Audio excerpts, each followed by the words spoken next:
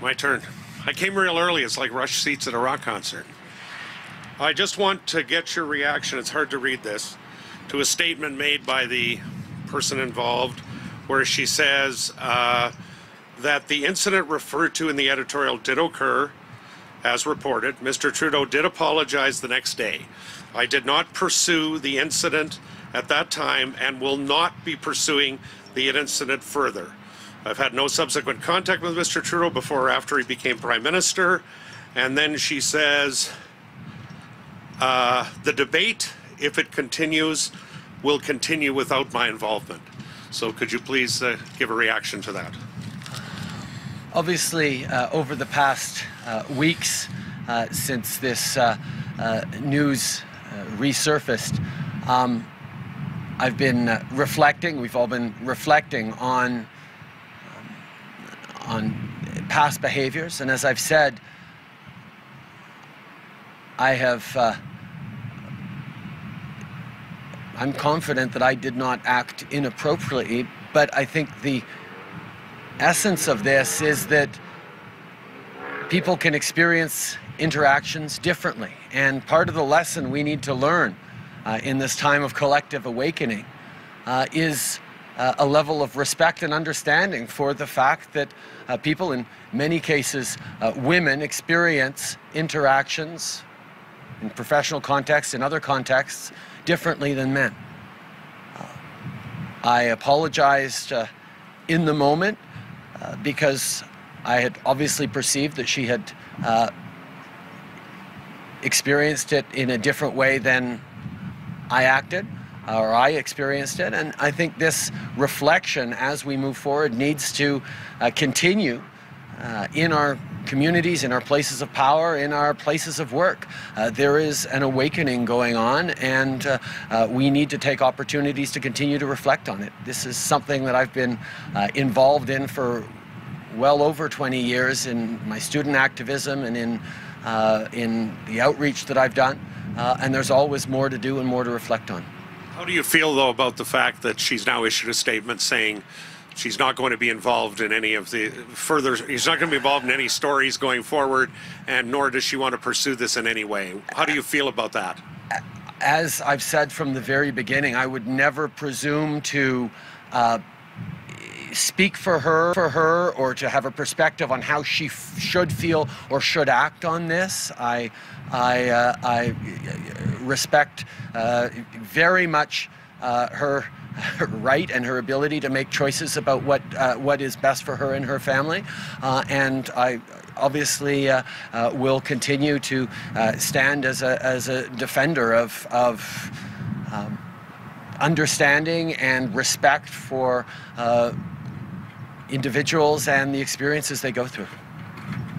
This situation has basically officially said that she won't make any further statement with this. How do you think people should be handling this at this point? What is this over? Will you continue to answer questions about it? How do you look at it? I will continue to talk about this as much as people have questions about it. This is really another important example of the kind of reflections we all have to have as a society about our behaviors and about specifically how what can be viewed as fine behavior on behalf of one person might be perceived and experienced very differently from someone else. I think there is an awakening going on right now, and I think it's a good thing, but it also requires all of us to be having difficult conversations, difficult reflections, and model the kind of responsibility and reflections that we have to have moving forward. You are attending Mr. Hare's Stampede Breakfast tomorrow. Mr. Hare lost his cabinet post essentially in relation to an allegation. For some people, they won't see much difference between what was alleged against him and what is alleged against you. How do you see the difference between those two things? I think people understand that every situation is different, and we have to reflect and take seriously every situation on a case-by-case basis, and that's exactly what we're endeavoring to do in any range of situations that come forward. Different organizations are struggling with similar challenges, and we all need to really focus on how we can move forward in a way that respects and supports people coming forward and allows for processes and reflections and learning while we move through it. You have had a zero-tolerance policy when it comes to allegations of sexual misconduct within your party. There are serious allegations against you right now. Why not call an independent investigation and put the story to rest?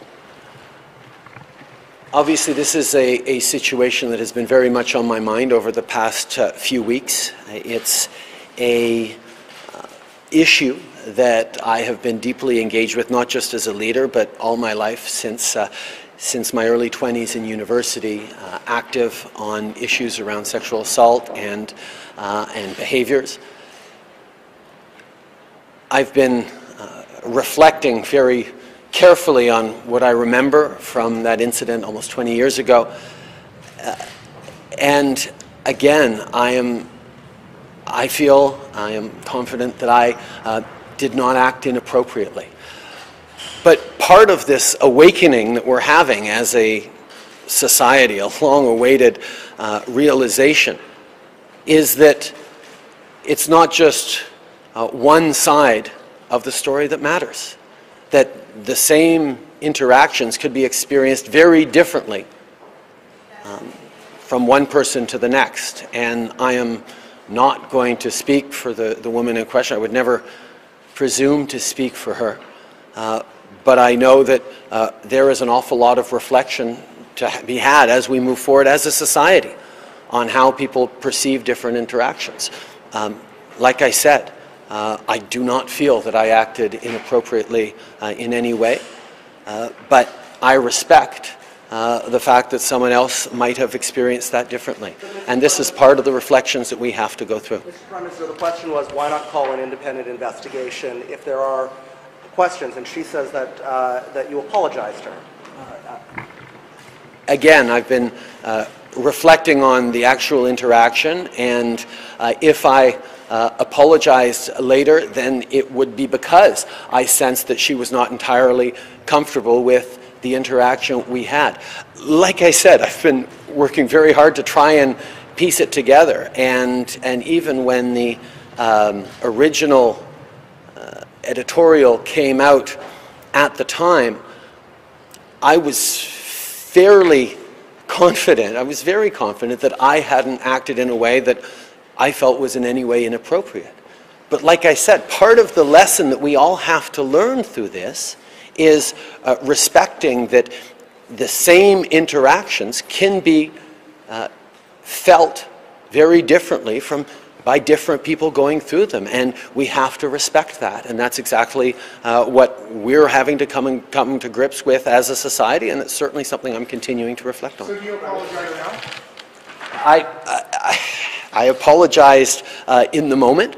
I certainly feel that if again, I don't want to speak for her. I don't want to presume how she feels now. I haven't reached out to her. No one on my team has reached out to her, and we don't think that would be appropriate at all. So I'm responsible for my side of the interaction, which certainly, as I said, I don't feel was in any way untoward. But at the same time, this lesson that we are learning in, and I'll be blunt about it, often a man experiences an interaction as being benign or not inappropriate, and a woman, particularly in a professional context, can experience it differently, and we have to respect that and reflect on that. I remember that day in Creston well. It was a foundation, Avalanche Foundation event to support avalanche safety. I had a good day that day. I don't remember any negative interactions that day at all. So you've communicated that to your caucus and to your cabinet. Will the same standard apply to you if someone comes forward? The standard applies to everyone. There is no there is no context in which someone doesn't have responsibility for things they've done in the past. This is something that I'm not new to. I've been working on issues around sexual assault for over 25 years. My first activism and engagement was at the Sexual Assault Center, McGill Student Society, where I was one of the first male facilitators in their outreach program, leading conversations, sometimes very difficult ones, on issues of consent, communications, accountability, power dynamics. You've mentioned the past. Some of the cases that we've heard from so far date far back into the years, and I'm wondering, as you look back at your own career, is there a chance at some point that your actions might have not been construed the way they were intended? I don't think so. I've been very, very careful all my life to be thoughtful and to be respectful of people's space and people's headspace as well.